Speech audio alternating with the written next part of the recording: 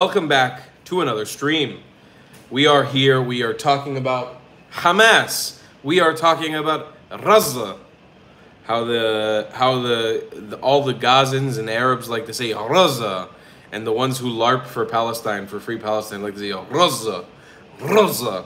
It's actually become kind of a funny meme in the, I would say in like the pro-Israel community, is like uninvolved white people just going Gaza. Rosa, trying to say it in an Arabic accent. It's Azza, folks. If I remember correctly, the original word is not even in Arabic. It's the original word for Azza is in it's not in Hebrew. I think it was in Phoenician, and it's Azza. It's not Raza. But there's a language, or there's a letter in the Arabic language that's like a GR. I forgot when I was learning Arabic. I'm not really doing it so often anymore. It makes like a GR sound, like. I was never able to pronounce it, but that's the sound that they use to pronounce Gaza. Hey, Raji boy is up in the chat. Raj, we haven't seen you in a minute, baby. How you doing, Raj? How you doing, baby? What's up, folks? I missed you all. What a week it has been. What a week it has been. Tomorrow is Shabbat. Who is excited for Shabbat? It's Shabbat this week. We gained a bunch of new subscribers on the channel this week. About 100 new people joined the fam this week. Very exciting. We had one video actually finally take off. YouTube blessed us with some delicious viewership, which was nice. Did it equal any money? Zip. I don't know what's going on with my ad rates on YouTube. It's very disappointing. But I got a bomb video coming out this week or next week. Sorry for the slowness in video uploads, but I got a video for you all about the red heifer coming up real soon. It's gonna blow your mind. Gonna blow your mind. None of you guys seen me make content like this before. It is going to absolutely, bodaciously blow your mind. All right, let's start off here. Who's watching from where, baby? Let me know where you're watching from. I want to say a big thank you to our moderator Shayna in the chat. I saw you and your predicament with Barack, with wanting to be in his live streams. First of all, Shayna, I appreciate your dedication to our live streams and not going to the enemy side. Other Barack is an enemy of the Clat Nation, and we must attack him. I'm joking. I'm joking. Other Barack is a great friend, and I highly recommend you guys check out his live stream. He's live streaming, I think, around the same time as me. But I appreciate Shayna being dedicated and staying here. Obviously, Shayna, you're not being paid or anything, so you're welcome to open up both of our live streams or only his live stream, whatever it is. I appreciate having you here as our moderator, but you're not bound by any contract. So I just want to let you know you have freedom of choice to be with whoever YouTuber you would like to be with, for whatever live stream you would like to be with. This is a free nation, ladies and gentlemen, free nation.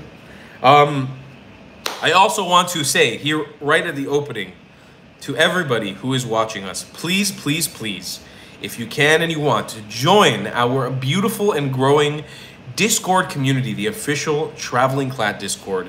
The link can be found in the pinned comments of this live stream if you're watching in post, and if you're watching live right now, you can just join by clicking the link that I'm about to pin to the chat. Please join the Discord right now, because at the end of this chat, towards the end of the live stream, we'll be taking some calls, as we always do, to speak to some of you beautiful people, to get your opinions on what's going on. I noticed that in the last live stream, actually, you got the most views out of any live stream I've ever done. It's at like 7,000 views right now. I don't know what happened with it. I guess the title was very... title and thumbnail were very good. Some people got pissed off at me for the title and thumbnail being very clickbait. So I thought I would do a similar concept this time, more clickbait, but maybe try to stay on topic, because I noticed maybe the last live stream I didn't stay on topic enough for people to feel content with. So that's a fair criticism. I sometimes go on tangents and then I like to engage with you guys, so I lose my point a bit. But I'll give you guys an update as we always do. What's it called? HD says I will match the first super chat up to $50. Let's go. God damn, HD, I love you. So cute. That's so nice of you. Raj wishes he has cheese right now. I'm about to say hello. Please let me know where you guys are watching from. The 60 people are watching us 4 minutes into the stream. Let me know where you're watching from. What time is it for you right now? But yes, huge thanks to Shayna. Huge, massive thank you to all the supporters and members of this channel who are watching. To shout out a few, we got Chief Smoke a lot. We got BT. We got Flunko in the house. We got June Trenelholm in the house. Shayna's obviously in the house. We got YB is not a member anymore, but was a member and super chatted a lot. So I remember you, a real one. I don't know why you're not a member anymore. Someone got to member you up. Mars Mello is in the house. Jack Kimmel, thanks for being in the house. Alex is here. Raj, our member, is up in here. Sarah MG is up in here.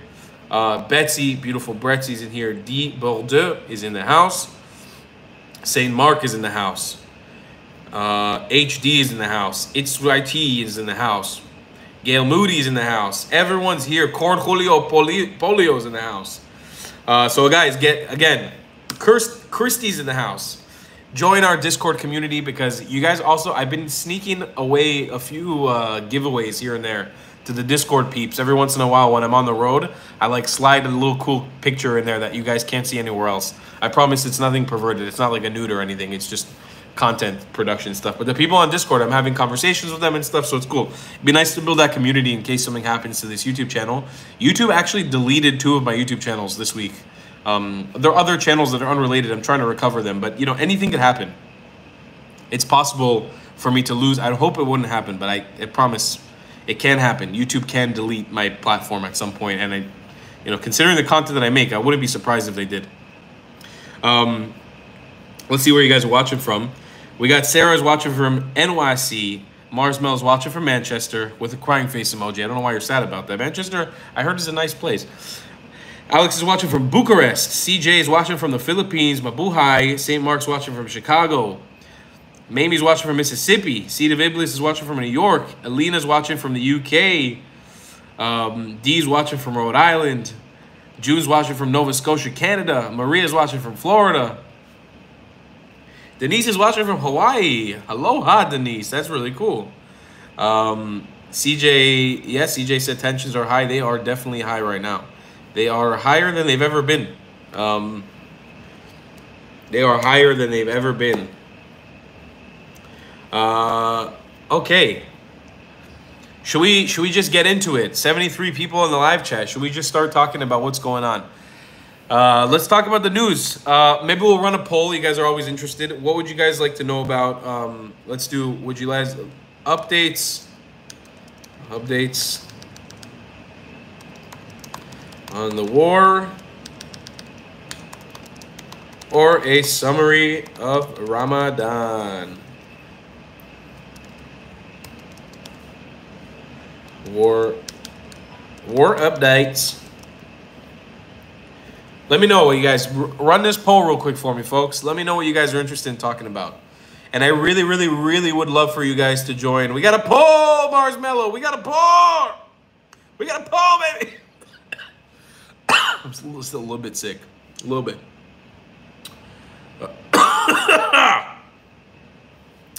What was I saying? My cough like took it out of me. Please, everybody vote in this poll. I want to hear your thoughts. And please, please, please join the Discord so we can have some conversations towards the end of this live stream. It'd be nice to call you guys in. Okay, war updates. We'll talk about Ramadan after. Let's talk about the war updates. So, since the last live stream, it's been quieter, but not quiet. There have been a lot of threats coming out of Lebanon, Syria, Iran, and the CIA has warned. Hey, Aaron dropped us 279 Canadian. Thanks, Aaron. Appreciate you a lot, man. Toda raba.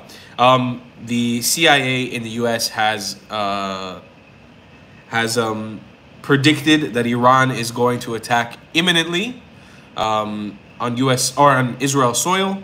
We're not 100% sure what is going on, what's going to happen, but everybody's tense. The threats are continuing going on. This has been going on since last weekend. I mean, last weekend during Shabbat, during Friday, Saturday, everybody was expecting us to basically get attacked by Iran, but it didn't happen. So it seems that the CIA and the U.S. Foreign Relations Office, they put out a moda yesterday. What is it in English? An alert, basically, for Israel and for American citizens in Israel to steer clear of the country. Also, Russia, HD, that's so sweet of you. Thank you so much for matching the super chats. I appreciate that a lot. Or for committing to match the super chats. The essentially, Iran has been throwing out these threats, and Russia, the Foreign Relations Office in Russia, also warned their citizens to not travel to the Middle East at the moment, to steer clear of countries like Lebanon, Syria, Israel, so as to not be stuck in a position of danger. So it seems like 100%. There seems to be something on the table right now. There will be probably a strike. From all the rumors that I'm hearing, it seems like Iran is targeting actually the nuclear, the secret nuclear facility in the south of Israel, in the Negev. It seems like that's the situation right now. Raj is saying bombing a consulate is illegal. It's also illegal to run a terrorist operation within your consulate, which they were doing. So, yeah, I think that's fair game. Victoria Lynn, thank you so much for being here. Appreciate that you're here.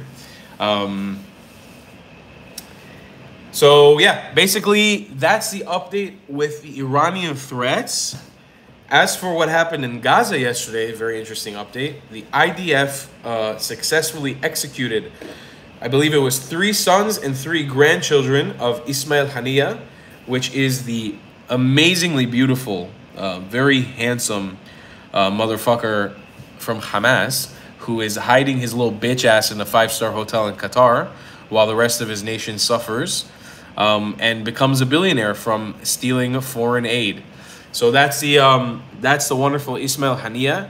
So he was treated to a wonderful surprise yesterday, where the IDF executed some people in his family.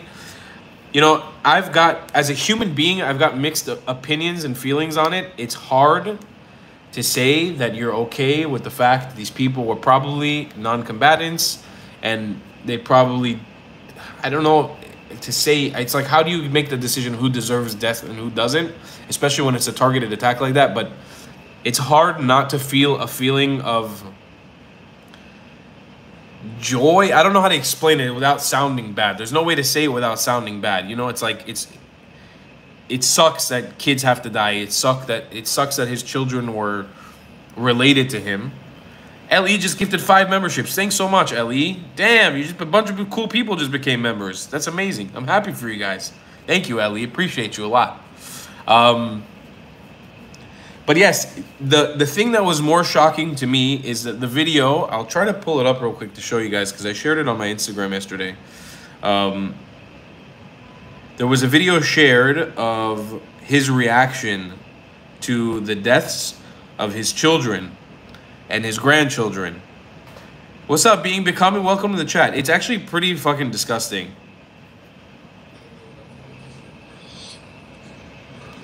This is him being told the news.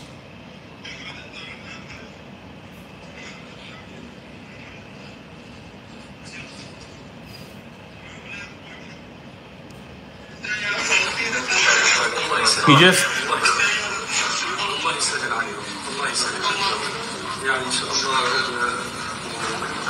sort of says something and then kind of walks off. Almost kind of looks like he's smiling a bit. Like it's like he's completely disassociated from what's going on. Now look, as a father, I can't imagine that getting the news that your children have just been killed. But it's, first of all, I'm sure he has many children to go around, because I'm sure he's not like a dedicated father or something. And for him, I'm sure his children, they're not important to him in the slightest, because if they were, they probably wouldn't be in the Gaza Strip. And he probably wouldn't, if his children were actually important to him and he didn't see them more than if he didn't see his children as anything other than shaheeds to Islam, then he probably wouldn't have been okay with what's going on. He probably wouldn't have kept on pushing. He probably would have made an effort to end this war. He probably would have used the billions of dollars he has to get them out of there. But no, this doesn't have anything to do with cultures. You know, you see Palestinian people, Roger's saying it has to do with cultures. You see Palestinian people asphyxiating over the deaths of people in the Gaza Strip. You see Palestinian people yelling and screaming at the deaths of people all around them all day. That is the reaction of an evil psychopath monkey person. That's not even a human being. That's a demon. That's actually an evil demon human being. But that's what you expect from a type of person who steals billions of dollars in foreign aid to his own people to live in Qatar. That's, you know, that's the kind of person. That's how you react when you're that kind of person. That's a disgusting, bottom of the barrel type of human being. That's absolutely horrific. But I expect nothing less. There's nothing manly about that either, huh? To be a man, there's nothing manly about that. There's nothing prideful about that. There's nothing beautiful about that. There's nothing honorable about that. That's disgusting. To know that he's going to sleep tonight in a 5-star hotel in Qatar. He's going to eat a nice big dinner, a lavish one. Probably going to have sex with a prostitute. He's probably going to do some disgusting, immoral things. Maybe even drugs, you know, and I'm not saying that all drugs are bad or anything, but he's probably going to do stuff like that. And he's probably going to do anything other than think about his kids that were murdered because of him and his actions and his life decisions.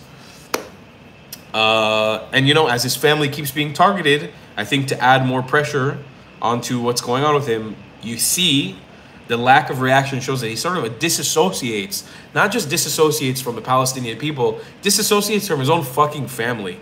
That is disgusting.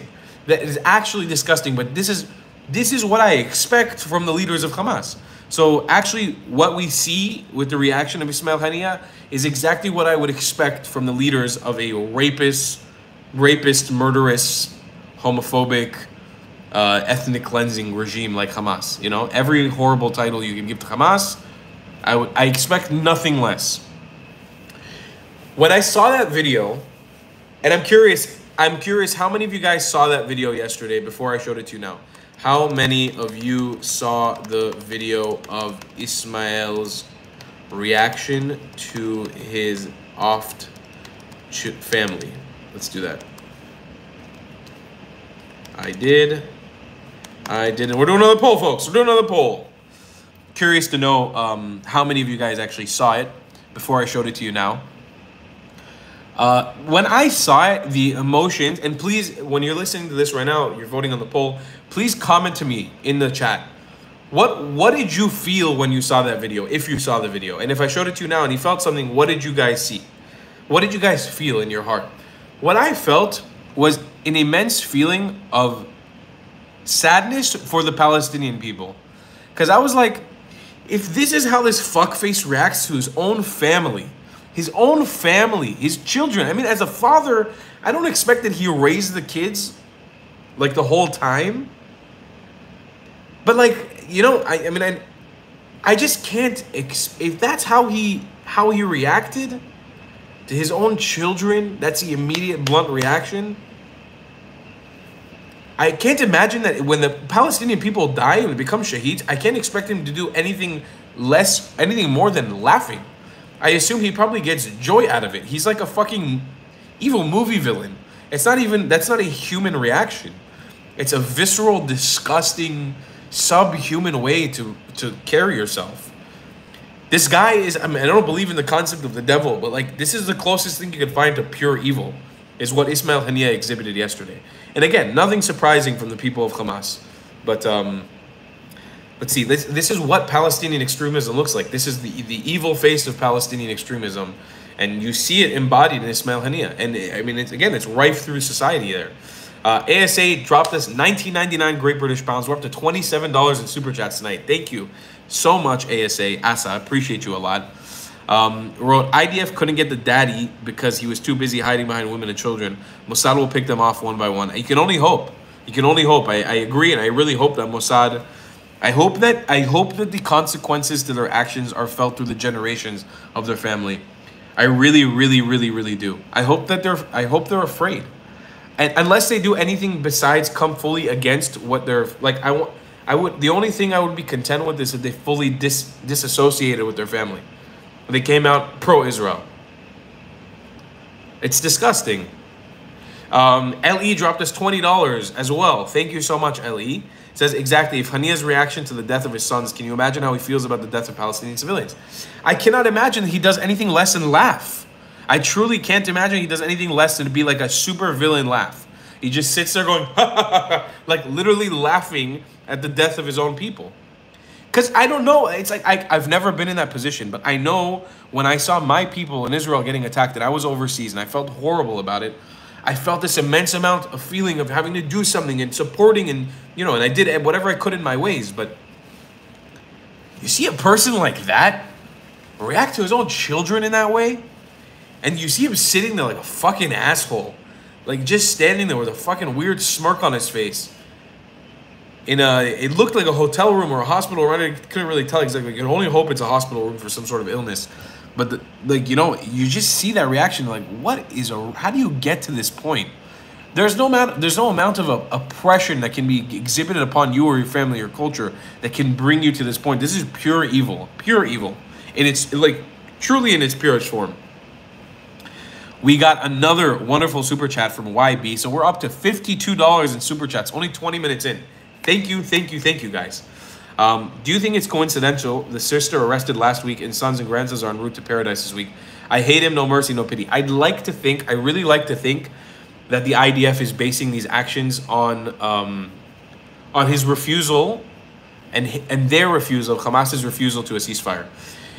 It's so funny, to break it in basic terms, Hamas commits a horrific act of violence upon the Israeli people. They request, Israel immediately starts retaliating against Hamas. People say injustice, injustice, injustice. Bombing from above is not the right way to act this war, or to do this war.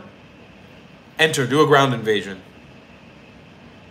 IDF does a ground invasion. Everybody says ceasefire, ceasefire, ceasefire, ceasefire. You're not allowed to fight on the ground. Ceasefire, you're doing too much of a good job. Ceasefire, ceasefire, ceasefire. Try to do a ceasefire. You get a ceasefire, hostages back. Okay, Hamas breaks the ceasefire. So we're back to fighting again. Ceasefire, ceasefire, ceasefire, ceasefire, ceasefire. Ceasefire agreement, they cancel it. Ceasefire agreement, they cancel it. Ceasefire agreement, they cancel it. Ceasefire agreement, they cancel it. Every time a ceasefire agreement is brought to them on the table, they fucking cancel it. Every single time. How inbred and stupid can these people be? You cannot also request a ceasefire and be given the conditions to a ceasefire by an army that is kicking your ass and also say, nah, not my ceasefire. Your people are suffering. Your people are starving. Your people are dying en masse. Take the fucking ceasefire. But what came out was the truth this week, that the agreements to the ceasefire could not be met. Hamas could not supply 40 live hostages. That means out of the 130 hostages that we have all been waiting for 6 months, we now know that there are less than 40 alive, because they could not give us 40 alive. They couldn't reach 40 alive. For everybody that cried that Hamas is a just and amazing and beautiful caretaker of hostages, and the hostages were happy to be there, with all the cases of rape and sexual assault that were coming out, how do you feel now? Defending Hamas, how do you feel now? That's my question to those people. Because there's some people like that in this live stream right now. And my God, you guys are super chatting so much today, I'm not even getting around to answer the regular comments, just the super chats. HD just mashed $50. We're at $102 in super chats tonight. Thank you so much. HD wrote, he probably was thinking about how he could use their deaths to further the cause. Sorry, could you clarify, HD? You mean whose deaths? You mean his son's deaths? Or the Palestinian people's deaths? But this is the thing, is that, look, even with all the information that I'm presenting right now in this live stream, there are still people, his sons. Okay, I agree. Yeah, I don't know. The thing is, I don't even know how much he is considered like a good character within Gazan society. I can't imagine. I think that the ideology of Hamas, the Hamas fighters, I forgot the term, the Aqsa. I forgot. There's a term for the Hamas fighters. Maybe somebody can write it for me in the chat. It's the like military part of Hamas, not the Al-Qassam brigades. Oh, maybe it was the Qassam. The Aqsam? I forget what the term is. But maybe, I think the Palestinian people see the fighters, the actual militants of Hamas, maybe more as the Nakba. Right. The Nakba, that's what it is. The bitch brigade, I like that. They are the bitch brigade. Not Qassam, I think it is the Nakba. The Nekba, I think it's the Nekba. Or Nakbe. Something like that. It's something like Nekba or Nakbe. I think that the Gazan people and the Palestinian people as a whole probably see them as like the beautiful idols. They're the ones who do the good work and the Nukhba. That's what it is. The Nukhba. There you go. We got it. Thank you guys. But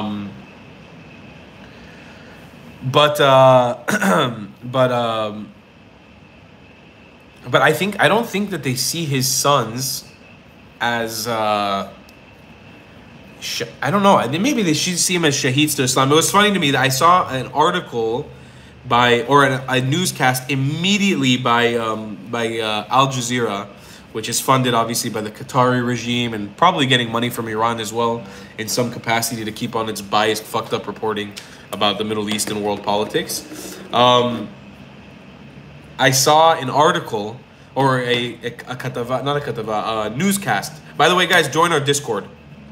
If you guys want to jump in the chat, we got 150 people here right now. If you would like to jump in and speak to us a little bit later in the live stream, please, please, please join our Discord right now so you can call in.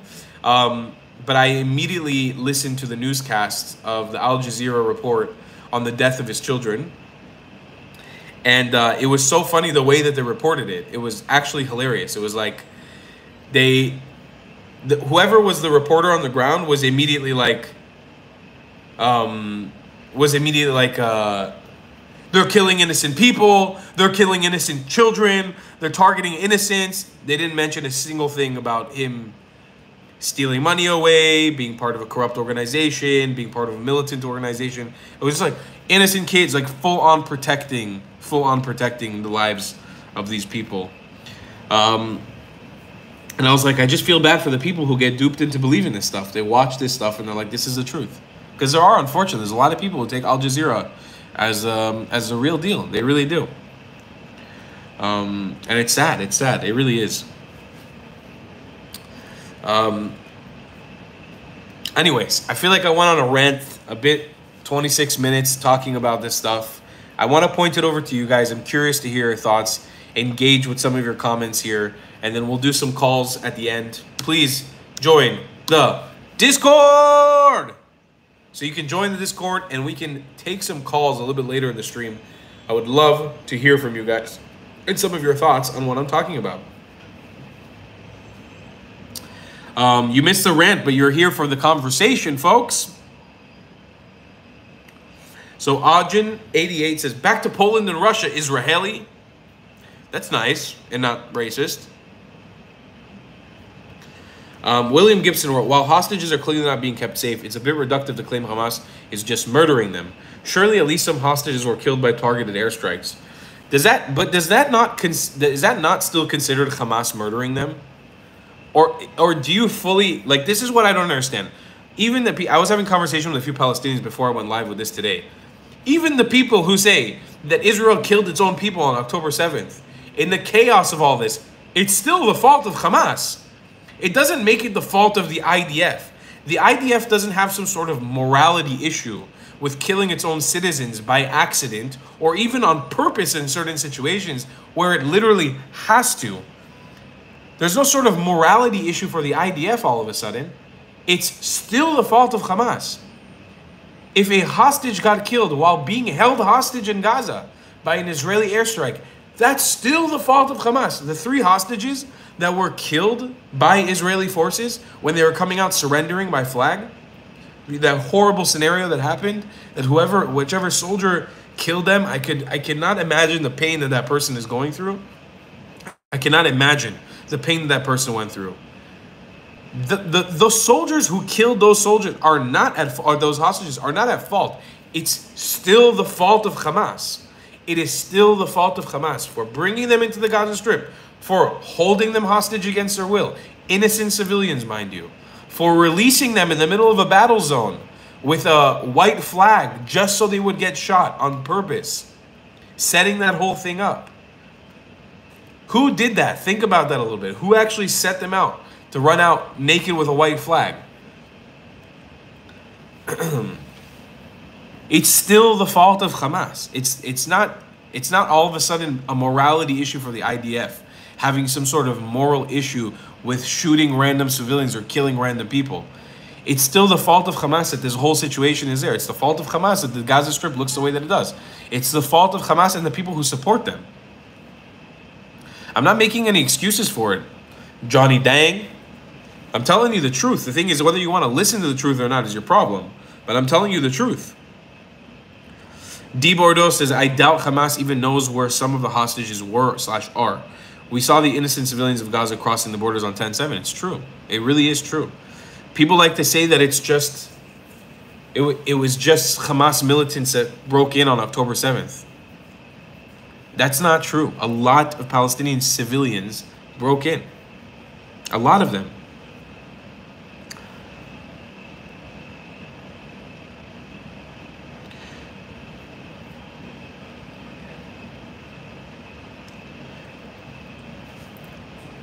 Hinda said, Tal, how do you see this war ending? How do I see this war ending? By the way, thank you for 150 people who are watching here and over $100 in Super Chats tonight. 30 minutes in. You guys are amazing.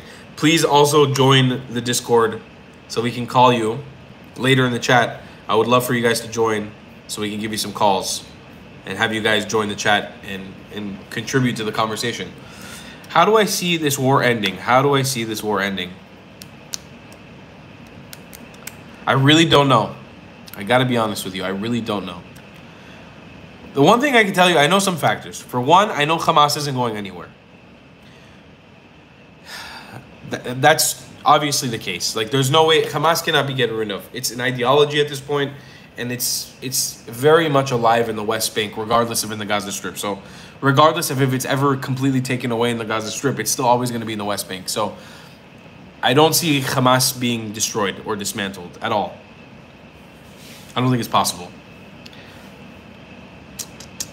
As for the northern front, I people don't believe it, but I still think there's a diplomacy situation that can be brought to terms.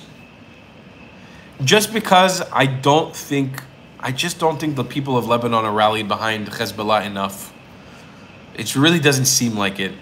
And I think that's also partly the reason why they've never done anything more drastic than firing the rockets that they are. But something has to happen up there, right? Because the 100,000 people that are refugees right now from the northern Israel, they can't, that situation can't go on. But I still truly believe that there's some sort of diplomatic solution that can be come to terms. I know it sounds a little far-fetched, but I really do believe it, that can become to terms in the north. I don't know what exactly, I don't know how it can happen, but I believe it.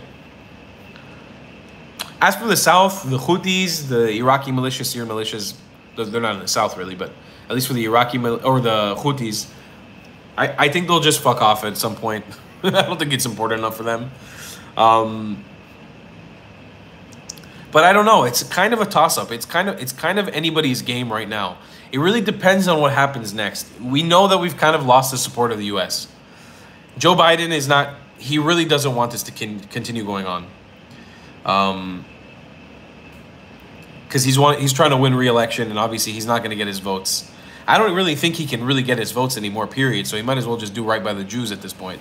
Just support Israel, but because I think he's going down with it. So at least let us love you till the end, Joe. If you're listening to this, Mr. Joe Biden. Anybody know that video of the Kurdish guy, lovely Kurdish guy? Super supportive of Israel, by the way. The guy goes, Joe Biden, Joe Biden, Joe Biden, Joe Biden, Joe Biden, Joe Biden.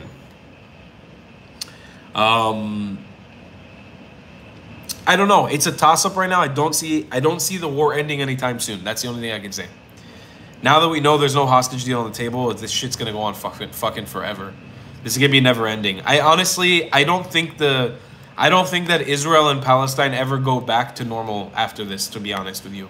Because the thing is, they've held our hostages for, I remember when Gilad Shalit was held hostage, and we talked about him for years. And it was like there was a part of Israel that was always gone. And the thing is, we know for a fact now, there's just so many people hostage that are disappeared. Like the 130 people, you're never going to be able to replace that void. And Israelis, I know how this country operates, both the government and the people, they're going to latch onto that shit forever. It is going to be a dividing point in this country, literally for fucking ever. And now we know for a fact, we're not getting them all back, ever. It's never happening, unfortunately. Yes, like Raj said, it's going to be a new normal. What that new normal looks like, I don't know. I don't know what it means. I cannot see this getting better for Palestinians. That's the only thing I could say. And and it's not going to be better for Israelis per se, but we'll make do. We'll go on. I just see Palestinians suffering immensely moving forward. Immensely. I don't see any way where Palestinians' lives improve from October 7th. In any capacity. Whether it's in Gaza or the West Bank. People like me who used to be much more about peace and reconciliation, I've lost a part of me in this. I'll always be honest about it. I really have. I've lost a part of me in this when it comes to the hope in the future. I'll never ever judge a Palestinian based on who they're from. But I've lost a part of me. I've lost a part of me that was more compassionate, that was more listening, that was more able to rationalize. And I think that millions of Israelis, just like me, some of which are Arab as well, yeah? Some of which are Arab as well, have lost that part of them as well. קשה להגיד. Oh, sorry, I spoke in Hebrew. It's hard to say. St. Mark wrote, damn right, there's no going back after they did on October 7th. And one of the Hamas leaders went on Lebanese television and said that we'll do October 7th over and over and over until Israel is gone. Yeah, but that's just bullshit. They're fucking stupid. They're not really, they don't have the balls to do anything. They just hide in tunnels.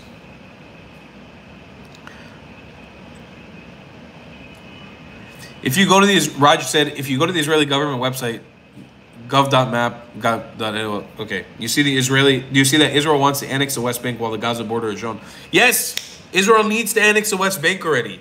Israel needs to take the West Bank, create it, incorporate it as part of Israel, and help Palestinians to national, like to nationhood, help Palestinians become citizens. We need to move forward on that already.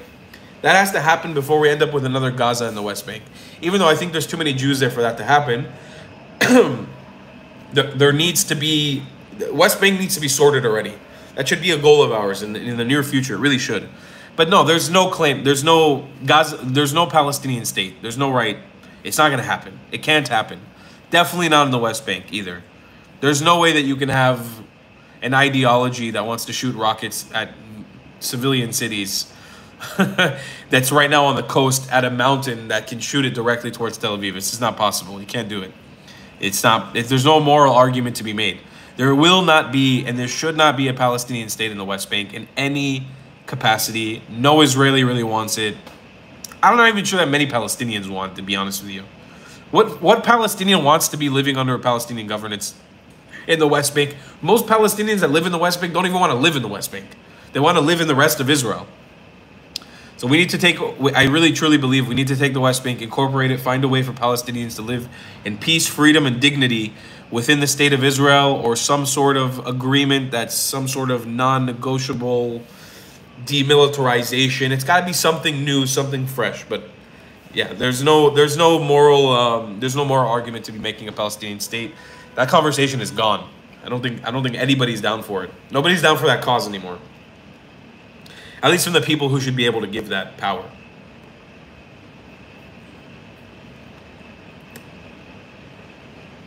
Corn Julio Polio says, annex Judea and Samaria. The Arabs who are peaceful can stay with open arms. If they want to kill, they can fuck off. I couldn't agree more, to be honest with you. And I've been traveling throughout the West Bank this whole week. Alex said, man, these comments are shit.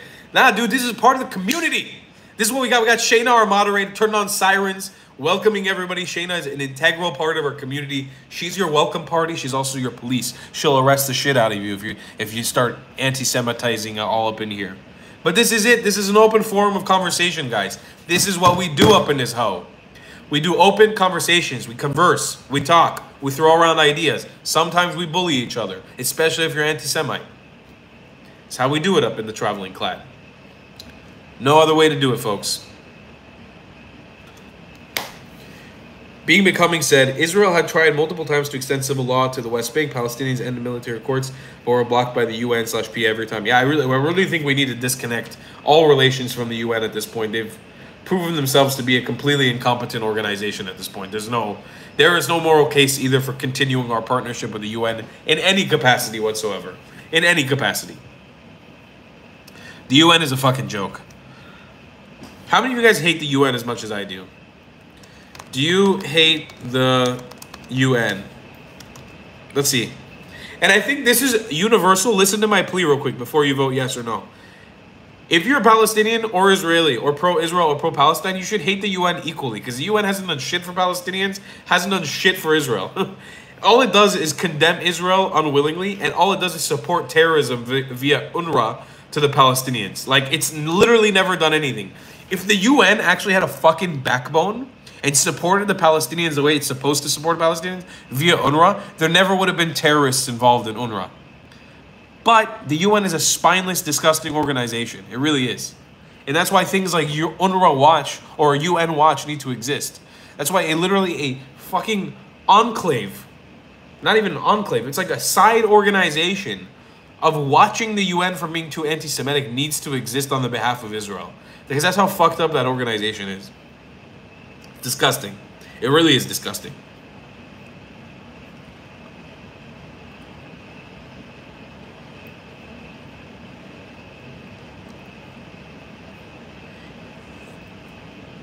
Terry Bogart 2024 said, did someone hear that what happened at Lebanon, some secret organization kidnapped a person from Lebanese forces called Pascal Selman and he is killed? Yeah. And then the, I forgot, the leader of Hezbollah, whatever the fuck his name is. I don't really care. I don't care at this point. I remember all these fucking murderous regime terrorists' names. I really can't keep up with it anymore.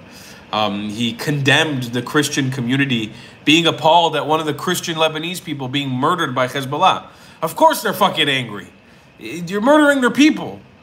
There's a declining population of Christians in Lebanon. It was once the most populous Christian country in the Middle East. Of course. But the thing is, the Christians of Lebanon have lost the plot already. It's over. And for those of them who still support Hezbollah, it's over. It's over. That story is shut and closed. All you're going to get is Islamic extremism down there. That's it. It's over. Torben said, if you could ask Ismail Haniyeh and Benjamin Netanyahu one question each of what has happened in the last 6 months, what would that be? You don't have to answer now, but think about it and answer in the next live. Oh, I can think about it now. If I had to ask Ismail Haniyeh and Benjamin Netanyahu one question each of what happened in the last 6 months, what would it be? I would ask Benjamin Netanyahu straight up, did you know? Obviously, he wouldn't answer truthfully because he's a politician. But I would say, did you know this was going to happen? I think people don't understand. I think people don't know how much as an Israeli it's metaskel. How do you say metaskel? Any Hebrew speakers here? איך לתרגם metaskel? Metaskel in Hebrew to English?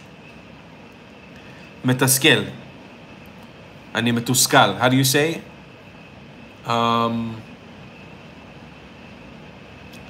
Metaskel, metaskel, metaskel. How do you say that in English? Why am I...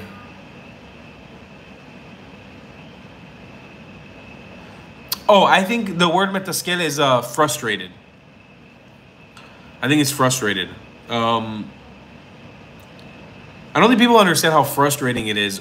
The events of October 7th, like, for a Jew, for an Israeli, it's kind of hard to, like, come to terms with it. Even, you still, like, I want to have an answer, and I know I'm never going to get that answer of what happened and how this was allowed to happen.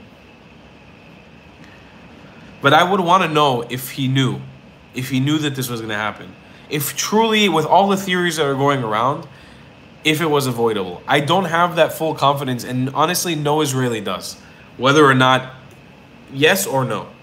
No Israeli has the full confidence. Some might say that they do. Some might say that this was an inside job, but none of them actually have the answer. And I want to know. I want to know. That would be the biggest question I would have, is I want to know, what was this? Did you know that this was going to happen? Did you have any even inkling of an idea? Was this avoidable, this situation? Could you have stopped this? I don't think people understand how much this has changed our lives forever. Like, people who are uninvolved don't understand. It's changed the course of my life and my family's life immensely. But it's not just me. It's every Jew. It's every Israeli. Every Jew and every Israeli. It's just changed the course of our lives forever. Forever, forever. And it's a side of the world I maybe didn't want to know. I didn't want to see. But it's a thing that's opened up that I can't close. And Yeah, I would want to know. I'd want to ask Bibi that question, I would say. And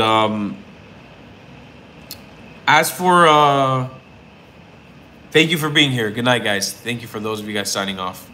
For asking Ismail Hania, I would just ask him if he's a fucking human being or if he's a fucking demon. That's what I would ask him. I don't want to ask him a single question. I don't want to say a single word to that person. I want to say things I can't say on a YouTube live stream, but I won't say those. But I wouldn't have, legitimately, I wouldn't have a single question I'd want to ask him. Not one. Not one question I would want to ask the member of Hamas. There's actually no member of Hamas I'd want to ask any questions to. Maybe the on-ground people who are still involved with Hamas till this day. Maybe I'd ask them some questions, but not the leaders of Hamas. Guys, join our Discord group. Some great conversation tonight, folks. Fantastic live stream. Consistent group of people. We've been ranging around 150 people the entire time. It's very lovely to have you guys all here with me tonight. I really, really appreciate you all being here. Join my Discord. Please join my Discord. And we're going to have some conversations about some fun stuff really soon. I want to have you guys call in. I want you guys to talk to me. I want you guys to share with me your opinions, your thoughts, how you're feeling, what's going on with you. I want to know all about it. All about it. Folks, my loves. Join that Discord. The Being Becoming wrote, when an Israeli expresses what Tal is expressing, you always get someone going, oh yeah, but what about the Palestinians? Empty what about it? Two things can be true at once. There's never been a bigger lack of compassion. And at this point, it almost confuses you as an Israeli, like, fuck it, I don't even want your compassion anymore. I'm not victimizing myself. Just go fuck yourself. I don't want any compassion. I'm just telling you. I'm just telling you what my experience is. I don't need your compassion. That's the point that I've gotten to with this stuff, is like every time I just share what I've experienced with this, they're always like, well, what about the Palestinians? Like, fuck off. Fuck off. I know about the Palestinians. I'm aware that my heart hurts for them a lot too. Because truly, I have people who are Palestinian who are in my life who I love very, very, very much, who I consider family. People don't know that. They don't know that a lot of Israelis do, though. Like, people don't understand how much of Israel is intermixed. Think about the people in Haifa. Think about the people here in Yafo who have been living side by side with Arabs for the last 75 years. Imagine how much our communities are hurting because of what Hamas did. When there was actually like a point in time where things were less tense, at least. We're all hurting. We're really all hurting. But we're not allowed to share. As Israelis, we're not allowed to share. We're not allowed to say jack shit. We're not allowed the feeling of pain. And fuck it, you know what? I say fuck it. I don't need your compassion. I don't want you to even feel that I'm feeling anything. I'm just telling you what I've experienced. You don't need to understand it. You need to agree with it. You don't need to feel anything for it. Just fuck off. Take the information and fuck off. That's it.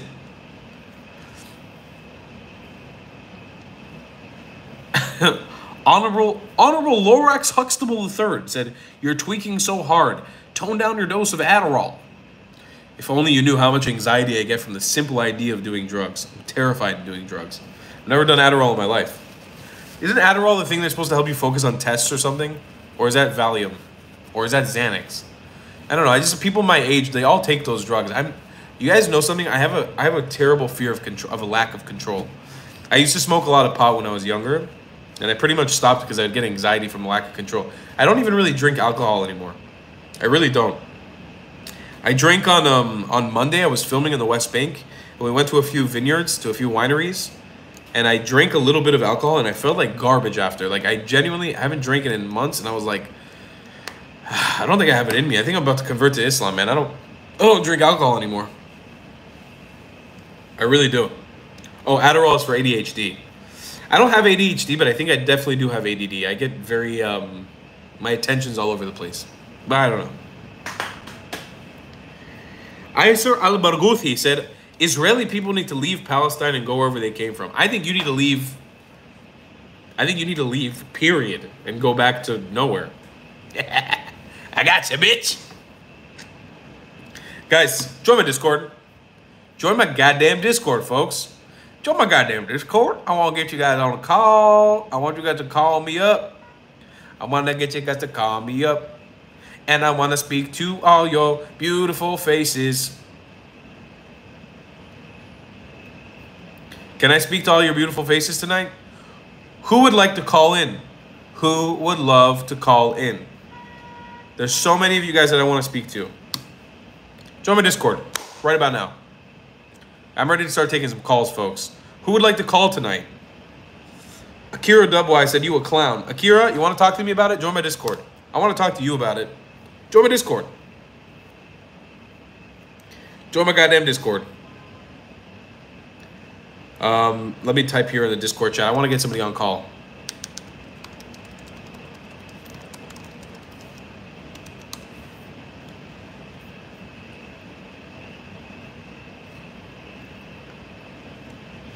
Chef Wax produced and said you could have had $100. What did I miss out on? Was there a special going on?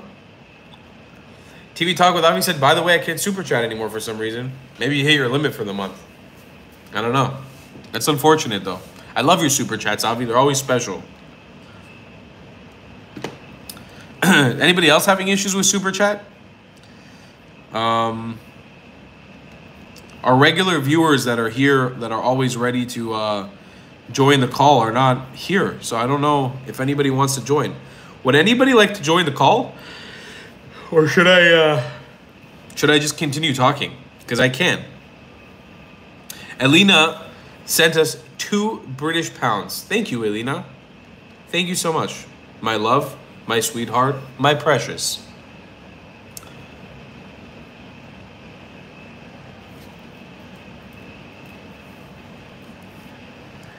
The Being Becoming says, Palestine will never be free until it gives up trying to destroy Israel. Until then, they're only going to give rebates on lives of their own children.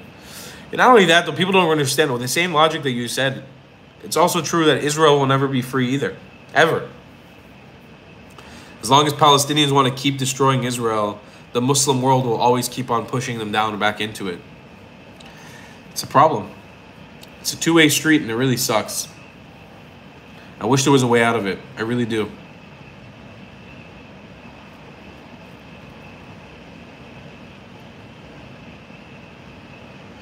Johnny Fryer says, I don't know if you know that Hamas has offices in Cape Town. I'm not surprised. I think I heard some murmur of that before. But if you'd like to explain to us more about it, I didn't. Well, let's Google it. I'm curious. Hamas offices in Cape Town?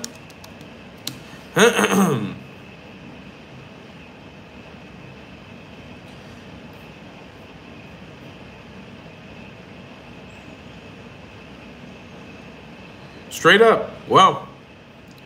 They've got press offices in both Cape Town and Johannesburg. That's terrifying. That's literally terrifying. It's also very sad that the South African government decided to sell out their Jewish community in their country. Basically sell out their country towards the Iranian regime. That's really, really sad. But again, that's corruption. HD said I can no longer gift memberships. Oh, I wonder what's going on. Wait, let me try. Can I gift a membership? I wonder if they took it away from me. Like, if maybe they're cracking down on me or something.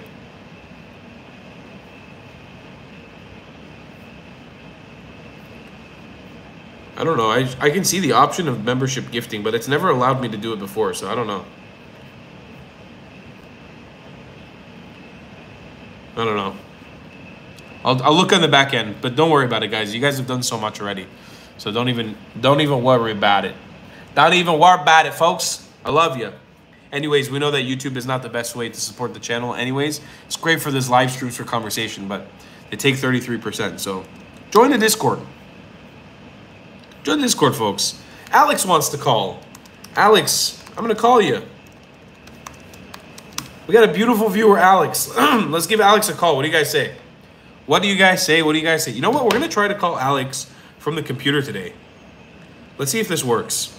And you guys tell me if you can hear Alex all right. How do I call Alex?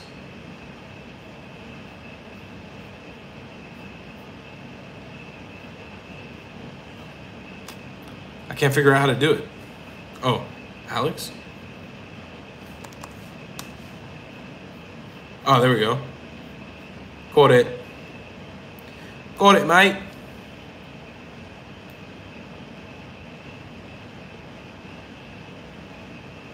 Ladies and gentlemen, I'd like to introduce you to the beautiful, wonderful Alex. Ridiculous. How you doing, Alex? I'm good. I'm looking at all these anti-Zionist bastards that are making a lot of sense in here. Can I just confirm, are you the same Alex that's been super chatting quite a bit in the last month? Yeah, that's me. That's definitely me. Thanks, buddy. I appreciate you a lot, and I just want to say thank you so much. Well, I wish I could make all of the live chats, but it's kind of hard in the evenings. I do a lot. I wish I could do better with the what's it called, with the time zones. Maybe I will in the future.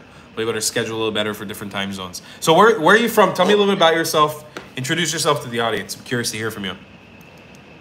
Well, I live in Bucharest, which is actually in the same time zone as Israel. Oh, cool. And but I was born in the U.S. And I'm a triple citizen. I'm Israeli, Romanian, and American. Wow, amazing. So your family is Romanian Jew? Yeah, exactly. One of my best friends, Sal, is a Romanian Jew. One of my closest friends in the world.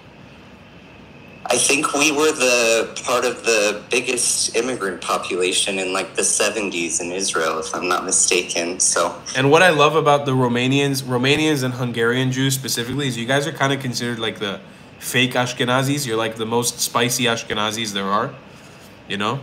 I love that. I've never heard that. Oh, really? You guys are fake Ashkenazi. It's not real. It's the same way like calling Spanish people Ashkenazi. It's not really. They're Sfaradim, you know? That's awesome. I love it. Yeah. Well, we're part of the former Byzantine and Ottoman empires. Correct. So we're... Correct. We're definitely... Yeah, there you go. You got a little bit of spice in there. You got a little bit of spice in your rice. Yeah, there you go. What do you think about... And if it's too political, you don't have to answer, but what do you think about what the IDF did with the sons of Haman? Of the modern-day Haman? Look, I think it's all fair game.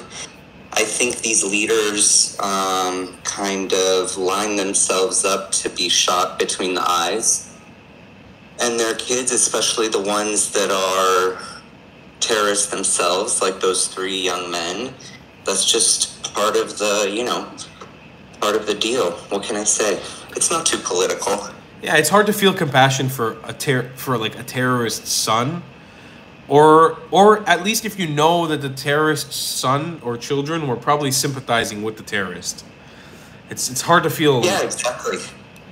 It's hard to feel He had bad. something like, I don't know, 8 kids or something, and these three sons of his were, what's it called, assigned, I guess, to look after things in Gaza. So, it is what it is. They were Hamas. They were coordinating for their daddy from Qatar. That's it. Yep, 100%. Daddy in Qatar can get fucked. That's my opinion. And honestly, with this entire family going along with him. Well, I think his sister was also, she was under treatment in Israel and she got kicked out, didn't she? I remember they raided her house recently and they kind of I don't know, I think she was arrested. I don't remember exactly what happened. Maybe people... Oh, yeah, she got arrested. Yeah. Recently, because she was living within Israeli borders. But yes, she was being treated in the hospital and yeah, but it's the same thing as Yehia Sinwar. Yehia Sinwar also was treated in the hospital. It's like they turned his back. Yeah, exactly. And I think there's someone's kid was also being treated in an Israeli hospital. I think that was Hania's sister's kid, if I remember correctly. Yeah. Anyway, fuck them all. Fuck them all. I couldn't agree more. I really couldn't agree more. How's life been in Bucharest since the war began? It's a mixed bag. People here are kind of Romania is definitely not as political as a lot of Western European countries, since it's kind of backwards here, kind of more third world a little. People who come here aren't so ambitious, let's just say. So they just come here to live kind of a quiet life. But there is kind of a small progressive left that does protest. Okay. And I saw some like graffiti, but nothing particularly dramatic. Do you feel like overwhelmingly they're supportive or unsupportive or just kind of neutral? It depends. I mean, since it's kind of a more conservative Christian country, I'd say the kind of older generations are supportive of Israel kind of in the biblical sense, maybe. I know a lot of Christians who have done pilgrimage in Israel and Jordan. They visited all the, like, Jesus sites. Right. And a lot of those tour guides actually live in Judea and Samaria, so they get exposed to, I don't know, West Bank settlers, let's say, and they kind of don't see the issue with settlement. Younger people are very kind of generally anti-violence. And when you get into the details, they kind of just back off and say, well, it's confusing. It's kind of a lot. I don't really know. That's kind of the vibe here. I've got a random question. I've never been to Romania. It's always kind of been on my radar, but I've never been interested enough to actually go. Is it a nice country? Do you like living there? Just out of curiosity. I mean, I like living here for the same reason that I mentioned earlier, that it's kind of quiet. I mean, quiet in the peaceful sense. It's not people are loud here. But, yeah, it's nice. It's, a lot of Israelis come here, as you most likely know. Tons, yeah, tons come. But mostly, they come for, like, partying and stuff, no? If I remember correctly. Yeah, Bucharest is kind of the prostitution place. Oh. Where, nice. all of the what's the stereotypical, like, all of the tomers come to have sex and get drunk and gamble. Oh, Israel. But I mean, yeah, it's a free place. It's cheaper than other places. You have the sea. There's mountainside. It's nice. It's nice. Cool. But it's not like an actual sea, right? It's a Black Sea. Black Sea, right? It's the Black Sea. Yeah, it's the Black Sea. That's an actual sea. Come on. I mean, it's kind of like a glorified lake, no? I don't know if I'd say that. It's an okay sea. I want to make sure my geography is not fucked right now. Wait 1 second. I got to make sure. Because I feel like... It's the one it's the Ukrainians have the Black Sea, the Russians have the Black Sea, Bulgaria. Oh, wait, that's the Caspian Istanbul. Sea? Oh, it's the Caspian is different. It's a lake. Come on. The only reason it's a sea is because Istanbul kind of opens it up. It's a fucking lake. Fair enough. Come on, it's a fucking lake. I'm joking with you. No comment. I didn't mean to offend. It's a dirty lake. Yeah, fine. Okay. All right. Alex, my friend, thank you a million times for the support that you've been showing to the channel. It's lovely conversing with you. It's always surprising to me how much fun, especially those of you guys who have been like financially supporting the channel. Every time I brought you on to call, it's a fucking great conversation that flows so well. So thank you for being here. I would love to get you on to speak again in the future. It's lovely getting to know you, lovely to meet you, and just thank you from the bottom of my heart. I appreciate you a lot, man. Thank you. Take care and keep it up. I love it. It's awesome. All the Hasbara. It's great. Thanks, buddy. I appreciate you. See you around, man. Bye. What a lovely soul, man. I fucking love you guys. I genuinely love you guys. I'm in love. You guys are the best. Who gets a community like this? Tell me. I feel grateful. Who gets to have a community like this? A lot of people get to have a community, but who gets a community like this? Who's ready? I would like to invite some more guests on the call. Thank you so much to Alex for joining us. Absolutely lovely. You guys are fucking amazing. Every time I bring you on a call, you make me happier and happier. Asa also dropped us another $19.99 Great British Pounds. We're up to $130 in super chats right now. Hamas leaders allowed 7 passengers in a 5-passenger car. Irresponsible. Dark humor, but I'm here for it, man. I fucking love it. I fucking love it. I'm all about it. That's just the way the IDF enforces driving stuff. Retro wrote me, can you look in direct messages? Okay, Retro, I'll look. Just message me after the live stream because I'm focusing on live stream right now. We'll talk after. I can see that you want to talk to me about something. Delman, I'm going to give you a call right now. Delman. How do I give you a call? I really don't know how to use Discord very well. I have to be honest with you guys. Hey. Okay, Delman's ready to hop on the call with us. Let's call Delman. Guys, if any of you guys are anti-Israel and you want to speak to me, please. Join our Discord. I would love to converse with you. And my audience would love to hear from you, especially if you don't like Israel, if you're anti-genocide, if you're anti-Israel, you love Palestine, hop on a call with us. Yeah, the Discord notifications are going off on my phone and I don't know how to turn it off. Somebody's spamming me. But I don't know, I never understand how to use Discord. Delman? I'm trying to call Delman right now, but I'm not getting any reply.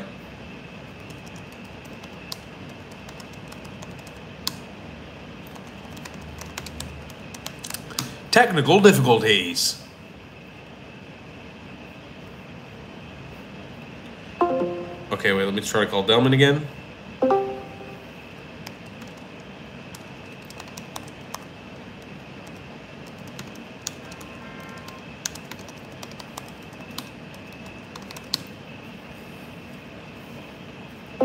There we go. Ladies and gentlemen, I welcome to the call Mr. or Mrs., I don't know, Delman. Can you hear me?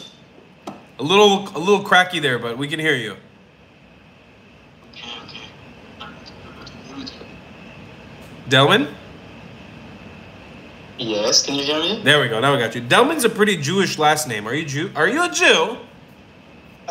I am a Jew, but that's not even a name. That's just a nickname. Ah, okay. But yeah, I am a Jew. Are you a Jew? You dirty Jew. I like you very much.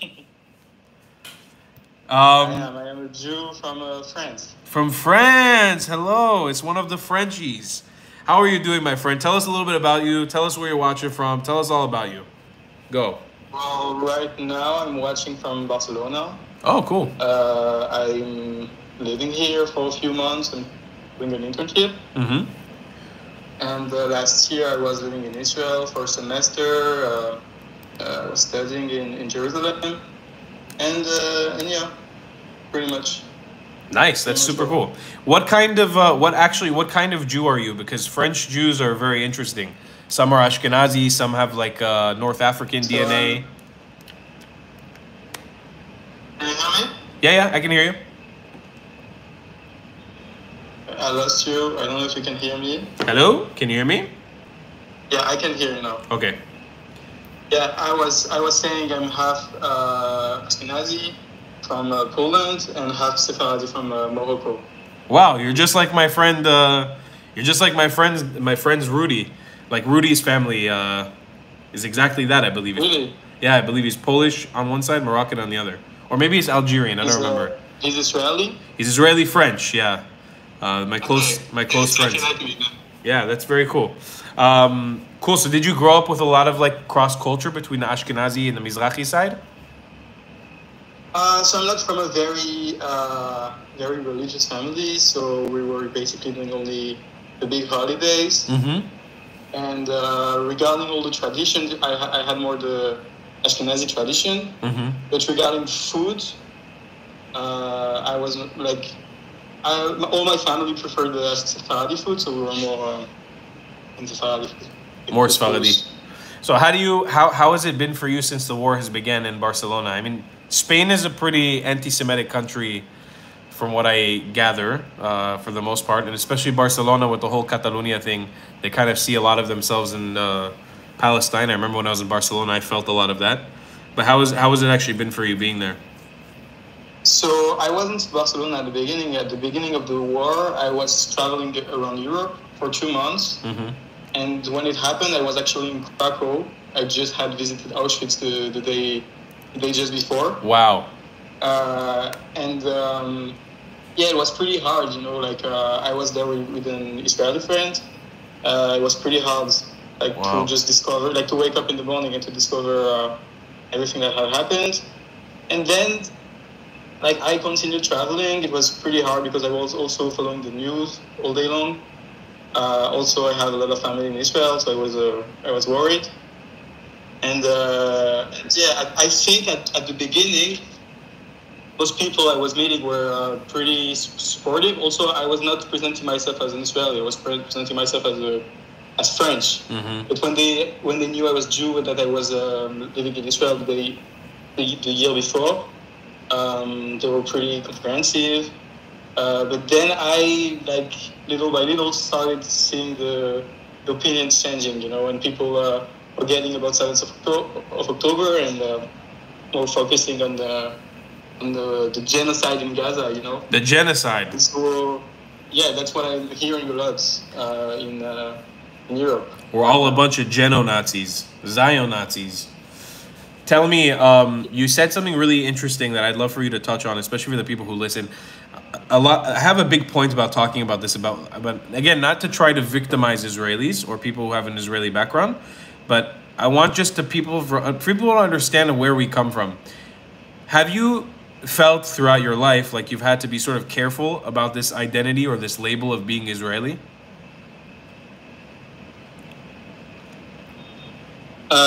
So, like, when I grew up, I wasn't really thinking about it. I didn't grow up too much thinking about Israel and thinking about religion. Like, I always felt Jewish, but I wasn't something I was thinking about all the time. And then, like, when I started becoming older and seeing more politicized people, I could see that usually people were more pro-Palestine without even knowing what they were talking about. Right. And so that's when I started also to be interested in it, because I was like, okay, this country is supposedly the Jewish country. If every country, if everyone is criticizing it, I want to understand why. So I started reading about it, and I made my own opinion. And I think that Israel has done wrong things too.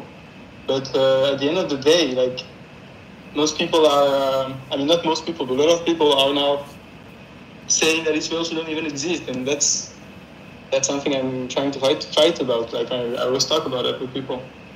Well, I'm happy that you're fighting that good fight, man, especially when you're out there in Europe. Europeans, and I know there's some Europeans watching, and you are technically European Jew, but first you are a Jew. Before you are European, you are a Jew. Europeans always strike me as a little strange because they have sort of this, like, double-sided support for Israel/Jewish people. Like, there's obviously, especially in Western Europe, there's an immense amount of guilt felt by a lot of Europeans for what happened during the Holocaust, and for the lack of support that we received then. But I feel like with Europeans have a good heart. Generally, they have a good heart, and a lot of times a very open-minded society who wants good and equality for as many people as possible without understanding the nuances of societies. And so they see what's going on in Palestinian society nowadays. They see what's going on, and they want the best for Palestinians. And that puts a lot of Europeans in a really tough position when it comes to Israel-Palestine, because they're like, oh, I want to support the Jews, but also I want to support who I see being the underdog in, like, this, disprivileged society. And I think it's so important, especially somebody like you, man, who is both Ashkenazi and Sephardic, and you have the Polish and you have the Moroccan DNA in you. And these labels are so important nowadays to have conversations with people, whoever you encounter. Obviously, as long as it's safe, but to educate people, man. Like, more people like you need to step up to the plate and make sure that our stories are told. I really, really, really believe in that. And I don't know how old you are, but it seems like you're a student, so you're probably younger, in your 20s. The more 22. So the more connections that people like you make, especially on the ground with people in Europe, because society in Europe is obviously changing, I think it can only benefit the world. And if you are doing some of that activism on the ground, I personally appreciate it a lot, and I think that's awesome, man. You have any message you want to? I wouldn't call it activism. It's more like that I like talking about it, and so whenever the occasion comes, when I'm not going to people doing hasbara, that's not what I'm doing. But it's a form of hasbara. Those conversations they are a form of hasbara. It's not like you're doing it like you're getting paid for it, like I'm doing it as my job right now, or like you're not doing it as like a organized thing, but it is a form of asbara. Because any asbara is asbara at the end of the day. It's true. But yeah, man, appreciate you. Thanks for calling in. Very nice to speak to you. Yeah, thank you. And we'll see you around, brother. Be well, be safe there in Barcelona. You, and be safe too. Bye-bye. Thanks, man. See you. Lovely conversations. Guys, anybody else want to call in? I would love to have you guys call in. Who wants to call in? Join the Discord right now. We've been managing around 150 people. Jack, what were you saying? He didn't have Polish Moroccan DNA. He does have Polish Moroccan DNA. He doesn't have Polish plus Moroccan DNA. What are you saying? He does have. He said he had Polish Moroccan DNA. He said he was half Ashkenazi, half Sephardic. And he said he had Polish Moroccan DNA. Did I get that wrong? Did I get that wrong? I thought I got that right. You've confused me, Jack. Anybody want to join our Discord? And also, wait, Alex dropped us a super chat for $19.99 while I was on that call, bringing us up to $150 tonight in super chats. What a lovely Alex that is. Guys, got to run, but I'm so glad I got to call in. The community here is great. Support through this shit. And to the illiterate, Zionism is a land back movement for indigenous people. Amen. Amen. There's a lot of free Palestine people in this live chat right now. Would any of you free Palestine people like to come onto a call with me on Discord and have a conversation with me? Anybody would like to free Willy? Correct, Jack. Okay, you're right. Your nationality doesn't equal your DNA. He's got Jewish DNA. You're right. You're right. I misspoke. Jack, you are correct. He doesn't have Moroccan and Polish DNA. His family had an experience in those countries. Diaspora Jews, but he is ethnically a goddamn Jew. As a Jew, a very nice Jew, and I like him very much. All these Jews, very naughty. These naughty pesky Jews, I will catch them each one, and I will give them a nice hug. Honest thoughts.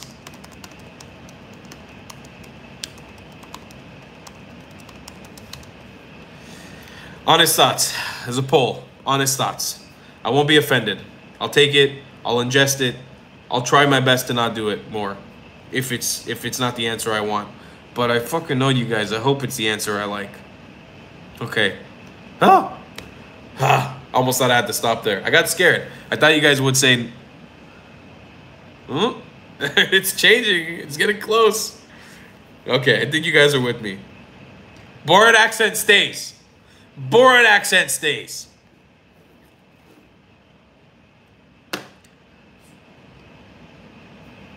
You clicked on the Discord link, but it doesn't take me to your server. Wait, let me cross verify. No, click the new Discord link. It takes you to my Discord. Join the Discord, folks. I would love to call in one more person before we end the live for tonight. $150 on super chats. We managed about 150 people throughout the live through the entire time. Anyone wanna phone in now? Last. Oh, here. Wait, somebody wants to phone in.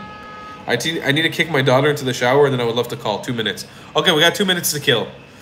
Okay, we'll wait for you.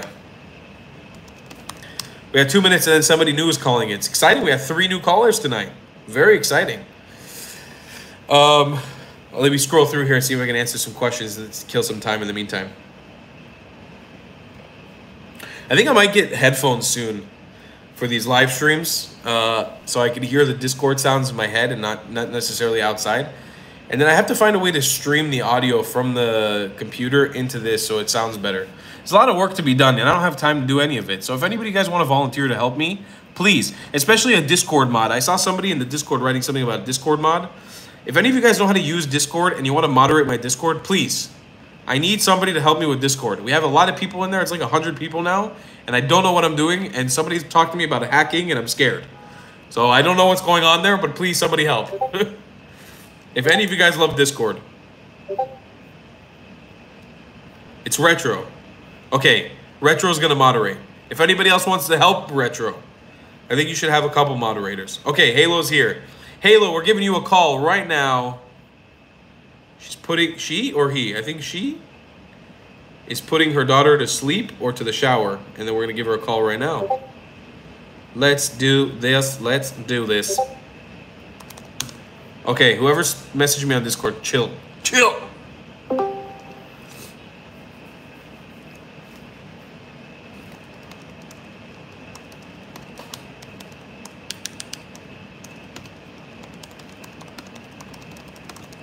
Guys, I am welcoming to the call Mr. or Mrs. Halo, which I am not sure who they are. Hello? Are you here?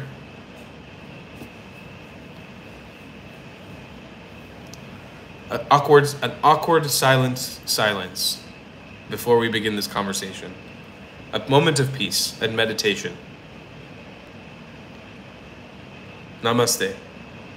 Ah, speaking in Hebrew, Rega. Okay. Let's go back to the chat for now. ASA said, speaking of IQ, do you know that Ashkenazi Jews have the highest average group of 115 All right, I'm not going to read the rest of that because it's a little racist. I'm not going to read the rest of that. Okay. Hi. Hey, what's your name? Hi. I'm Hila. Hila. Naim Od. Hila. Welcome to the live stream. Good to hear from you.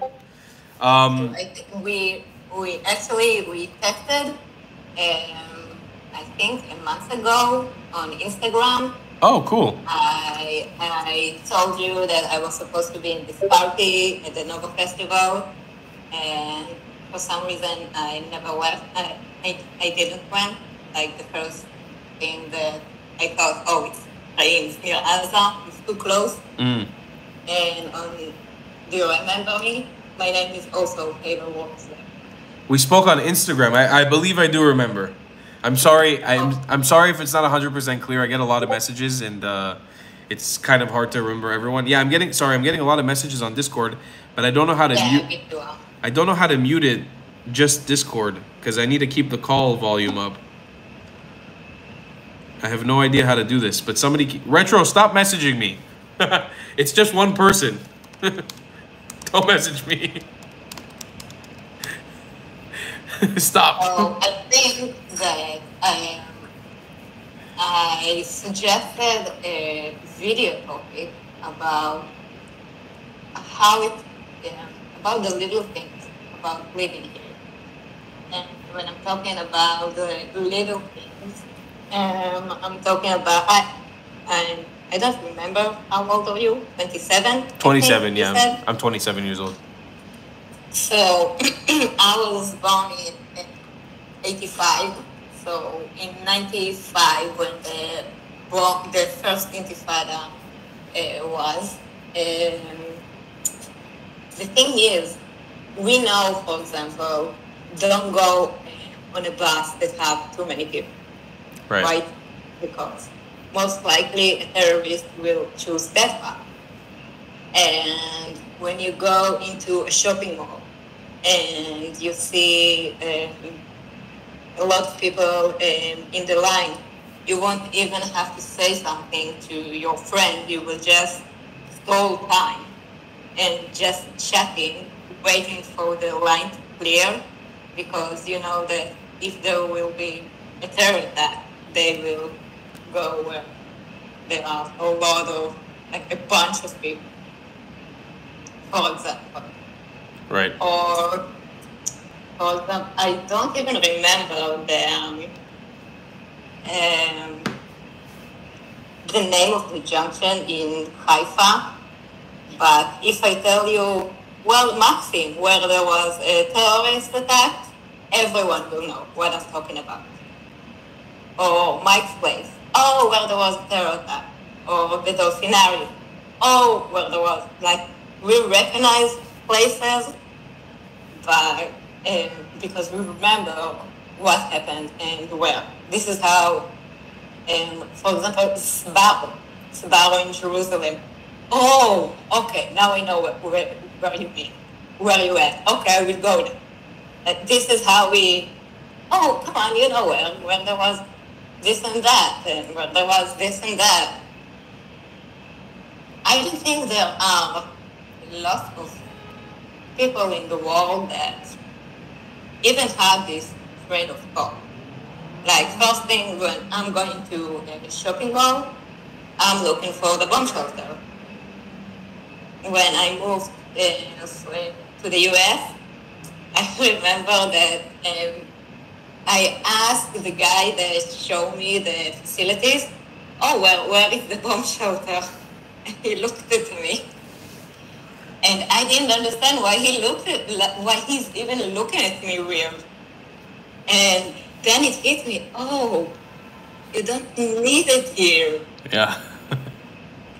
Or when you go into with the car to and under a parking lot that is under a building, and in the US or anywhere other than Israel, there is no one checking the car. And I'm terrified. Why someone would try to put a bomb car? It's the most easiest thing. So I won't park my car if, like, I have all those little things that are so normal to us, and you realize that only when you go up, or only when you're traveling, or only when you leave to other places and people look at you funny, and like, you're funny. Why wouldn't you have a security guard in a shopping mall? You're funny. You know what I mean? 100%. Growing up in America, I grew up in America, and I didn't grow up with the fears that obviously like my parents grew up with in Israel constantly, especially with things like bomb shelters. But I remember going to Jewish school when I was very young, because I didn't go to Jewish school my entire life, but going to Jewish school as a young kid and Jewish supermarkets and things like that around South Florida, there was always a heightened sense of security because there was always a threat. This is something I always try to explain to people, again, not in a way of trying to feel sympathy for us, because I always say at this point, I'm like, fuck your sympathy, I don't care about it. But it's more in the sense of just trying to understand why Israelis carry ourselves the way that we do, why we think and feel the way that we do. Because literally, for most Israelis, or even if they're just not half Israeli, but like the son of Israeli children, like me, death and like a potential getting murdered is always knocking at the door. It's always right behind you. The idea of getting killed or shot or blown up, it's always there. Always. Even if you like, I grew up in America. I shouldn't have those thoughts technically, you know, but that fear of, and it's not like a random fear of a mass shooting. It's a fear of a targeted attack on Jewish people, on you specifically because you're a Jew or an Israeli. And it's something that people don't understand. Once they found out, I never actually, you said something, you had a video about Arab Jews. Right. And we are not Arab Jews. And I think this is when I respond to you, because I never thought about it like that. And it's, once they found out you're Jewish, it's like, oh. And I remember, first of all, Spain is my favorite country to visit in the world. I love Madrid. I think the people in the base are very, very similar to us, Israelis. They will go above and beyond to help you, even if they don't speak English, and they will try to guide you to the best of their abilities. And the food is amazing. I love the food. I love the culture. I love the football. I love Fernando also. But that's the topic. And one of my best friends is from Madrid, so he'd be very happy to hear this. Oh, I love a la Real hasta el final. But I think one of my visits to Barcelona was we were in a bar, and even though I am a Real fan, obviously when they won the champion, I went out because I want to experience how it feels to celebrate something with football, how it feels like to be in a festival of football fans, people who love the game. We were talking to a guy, and once we said that we're Jewish, he told my ex-husband, "Oh, that's why you have a big nose." And we were both like, I think it's the first time it was so specific that and we were all drunk. He hadn't even meant it, and then it's like, "Oh no, probably have something with Jewish. My name is Simon, it's Shimon." And he knew how to say Shimon. He knew Shimon, but it just came out. And also when I tried to apply to a university, it wasn't a university, but a college. We live in the Bay Area, and of course there was like a setting for Palestine, and I asked her about it, and I was very left.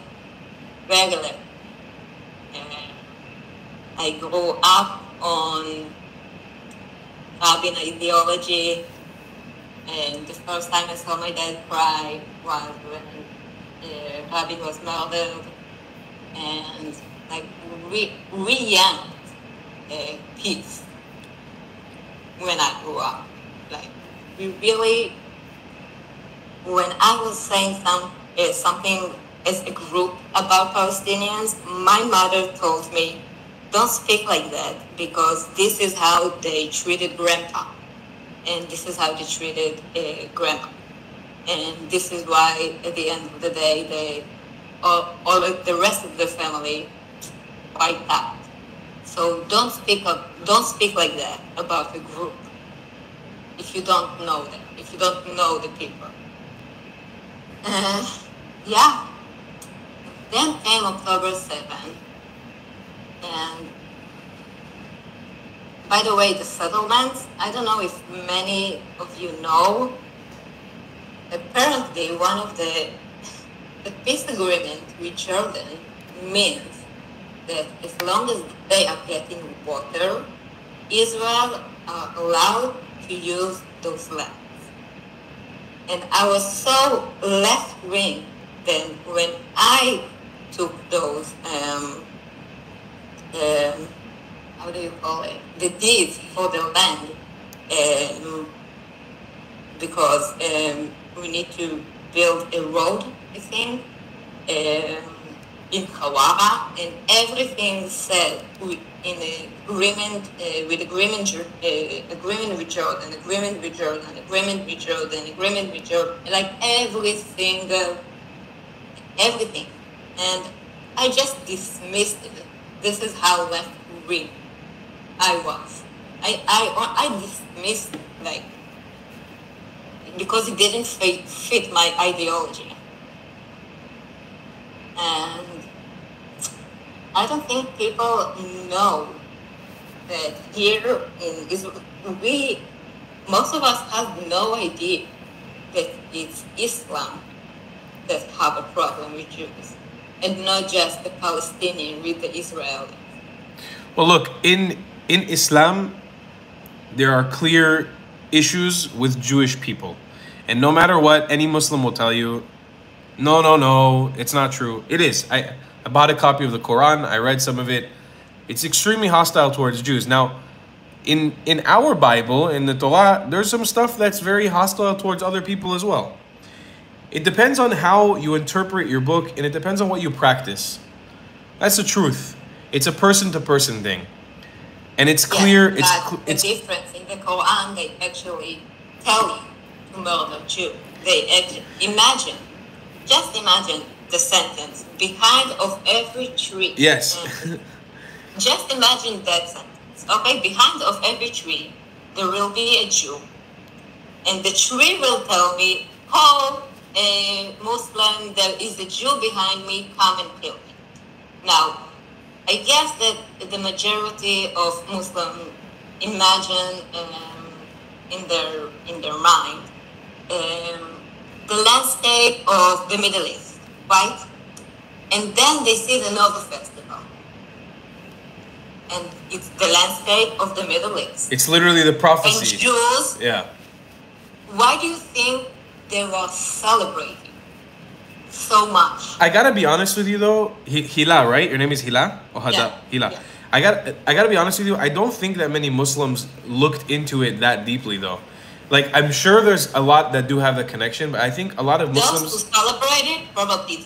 I think the ones who celebrated it mostly has to do with the fact that they literally don't see us as native to this place. They see us as actual colonizers of Palestine. And they also probably see Jewish people as second-class citizens or second-class people. Because the Quran says that the Jews came from the ape and the pig. And it's true. There is an issue rife throughout the Muslim world. I'll never be one to shy away from it. There is. But I also truly believe, because, you know, I have many really good friends that are Muslim. I've met so many wonderful Muslim people around the world. It's down to interpretation. That's the thing, is that you have Jewish people, obviously not on the scale that you have with Muslim people. You have Christian people, you have Buddhist people. I've traveled all over the world. I've met incredible people of faiths from all over the world. I've also met some disgusting people of faiths from all over the world. I think a lot of it has to do with interpretation, and the Muslim world needs to go through some sort of reform. We need to adapt the Muslim world as a global community into the modern world. The problem is it's not happening. And this persecution of ethnic minorities and different religions in the name of Islam is horrible.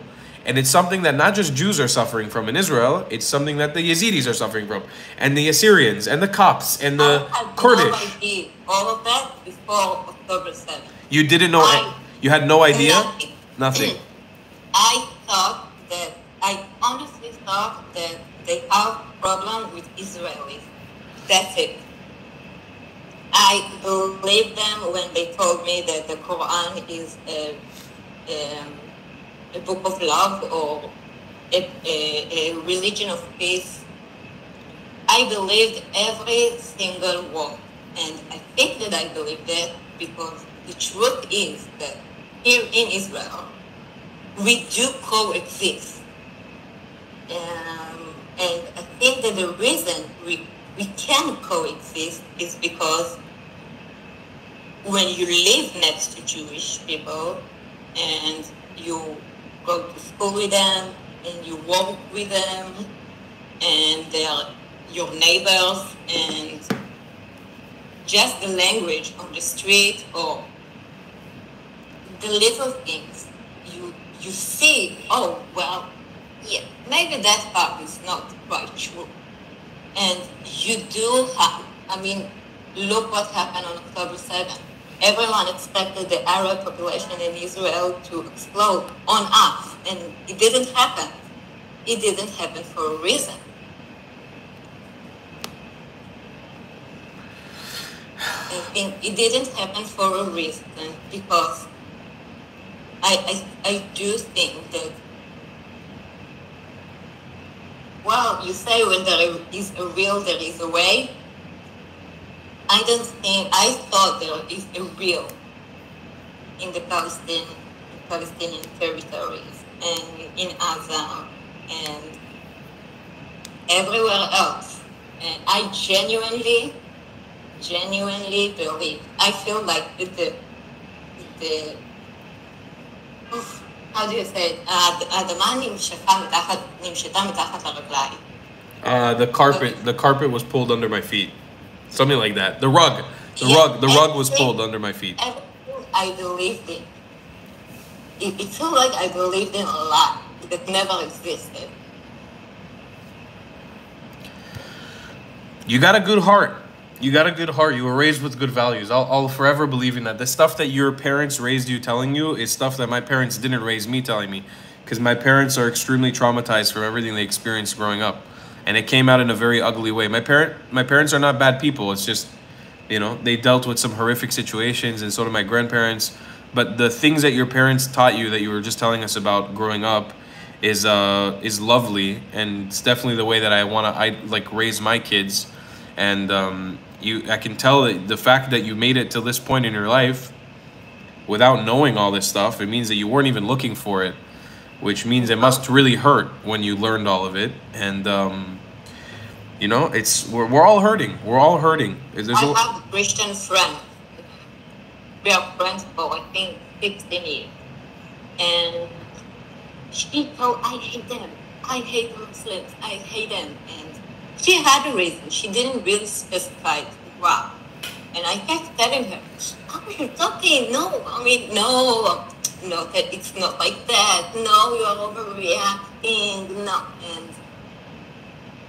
now I know, and I found myself like apologizing. Sorry, I haven't believed you all those years.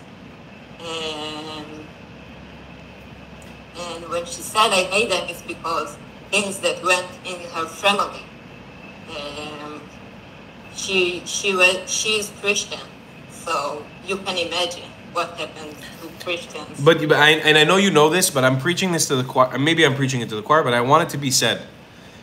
It really is important to make a distinction. It's not all Muslims, and there are a lot of very, very, very, very wonderful Muslims, and a lot that are vocally standing up for Israel now. And it's really important to me to highlight them. Hopefully very soon I'm going to be making some cultural Muslims, just like cultural Jews. They're not following Islam. Celebrating the holidays, and just because my grandparents, my entire family wiped out in the Holocaust, that is even just in honor of them, to keep the tradition. So right. I know that there are Muslims like that because we do live and we do coexist. I think this is why the shock for leftists like me was so they slaughtered the leftovers of the left in Israel. And if October 7th morning never happened, most likely those people on the kibbutz were in Kaplan demonstrating against Bibi.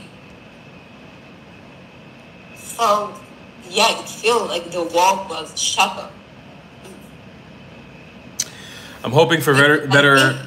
I don't think people understand why the shock is so big for us. It's because we work with Muslims, we live with Muslims, we have friends we have co-anchors on the news that were horrified and shocked, and singers and artists, and even they were shocked. So I don't think that even they know exactly what is written in their own book.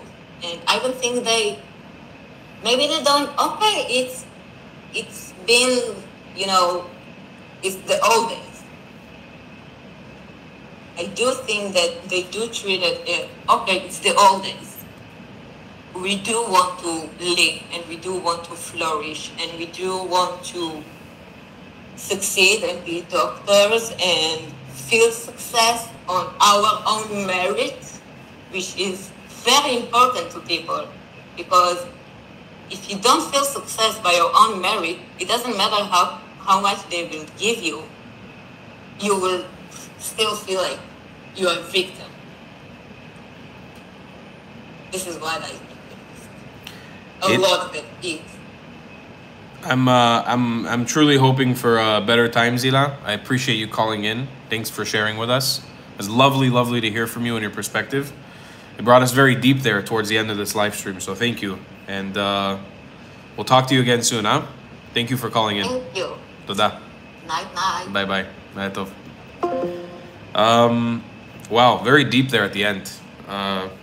Made some great points. It's interesting. Listen, I didn't ask her, actually. I should have asked her if she was considers herself still a lefty. But I feel like, yeah, there's been a huge awakening for people since October 7th about life. Like I said, life has changed immensely. Maybe a lot of you guys who watch, who are not Jewish or not Israeli, don't understand it. Those of you guys who are do. But I think there will always be a percentage of you who will never truly understand what it is to feel to be this right now. And life has changed immensely since October 7th. It's like the course has been shifted completely. I don't know if it'll go back ever. I'm not sure. We'll see. We will see. Guys, almost 2 hours in. I want to say thank you, $151. Somebody also super chatted while I was talking. YB, $2.99 Australian, said Prophet Muhammad documented October 7th centuries ago. Okay, a little controversial. You see how I'm always trying to be a little bit more nice?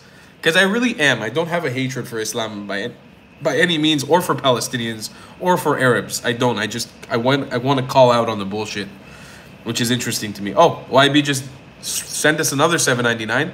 Not all Muslims, but there are many Islamists who live by their beloved Prophet who tells them to do what they did on October 7th. They won't change ever. I agree with that. Yes, I do agree with that. There are too many radical Muslims who live in this world who think the worst of us Jews. And unfortunately, I'm not sure how we change that, ever. I'm really not sure how we can make a change to that. I really don't know. I don't know how we get to those people. But guys, it's the end of the week. It's Thursday, tomorrow's Shabbat. Shabbat Shalom. I love you guys so much. Thank you for supporting me on another amazing week this week. $157 on today's live stream. I think we made 30 the other week, or the other day. We got one more live stream on Sunday for this week. Some incredible videos coming up. I'm working on the Red Heifer video right now. It's actually kind of done and ready to go. So you guys are going to lose your minds when you see it. It's fucking crazy. It is a great video with Corey Gill-Schuster from the Ask Project. You guys are going to lose your goddamn minds. It is so good. One of the best videos I think I've ever made. So keep an eye out. Get ready for it. And just thank you. Thank you. Have a wonderful weekend. Pray for Israel. I don't know what's going to happen this weekend. It looks like shit's about to get locked and loaded. I'm a little bit nervous, to be honest. As every week that goes by, I'm hoping for the best. And that's it, guys. That's it. I really appreciate you all. It's amazing to be holding 122 of you guys till this point. Till this point, have 122 of you guys with me. It's really amazing. I love you all. Thank you. Thank you, thank you, thank you. We'll see you in the next